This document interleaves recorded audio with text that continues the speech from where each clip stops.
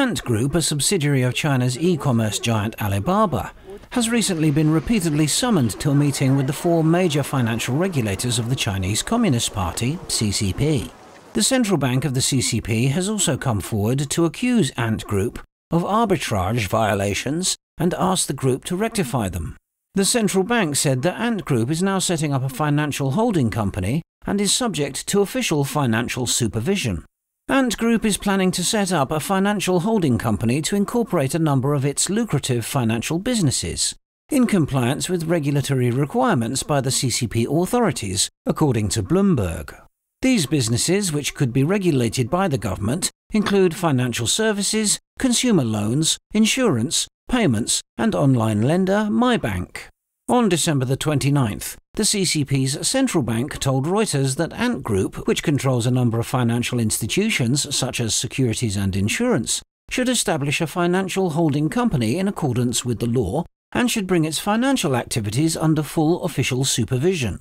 Ant Group is currently working on a plan to set up a financial holding company in accordance with the financial control regulations.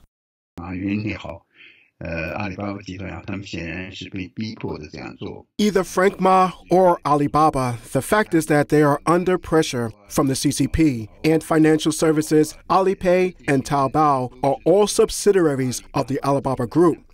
They actually have more or less access to some banking business, which touches the cheese of the CCP and the interest of state-owned banks. That's why they released such a restriction. According to industry analysts, Ant Financial Services business may be subject to more capital restrictions, and investors will reassess the regulatory risk faced by Chinese internet companies.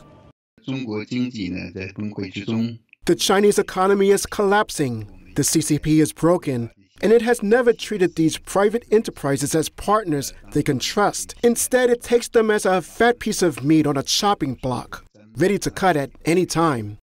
A few days ago, the CCP's central bank, China Banking and Insurance Regulatory Commission, CBRC, China Securities Regulatory Commission, SFC, Foreign Exchange Bureau, and other financial authorities jointly summoned Ant Group for a meeting.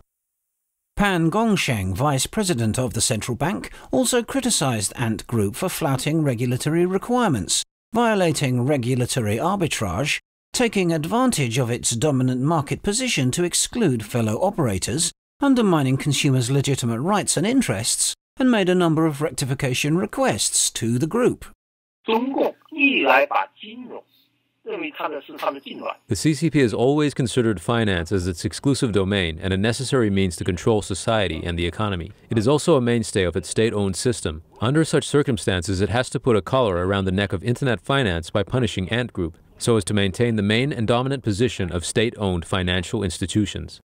Suo Qi, a China studies scholar, believes that the so-called economic measures of the CCP have their political meaning behind them.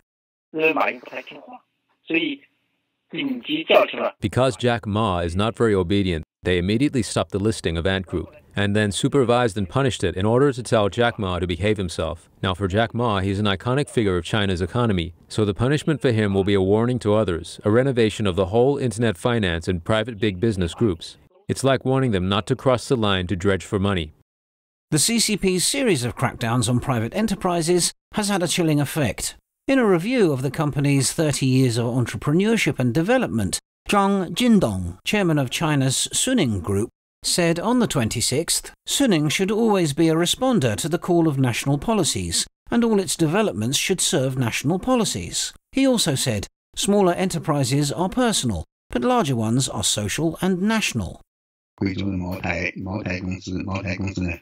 Maltai company in Guizhou has donated many of its shares to the CCP's state-owned enterprise assets company in the province, and a lot of private capital voluntarily handed over its wealth to the CCP, something we also saw in the 1950s when the communist regime's second proletarian revolution was on the way.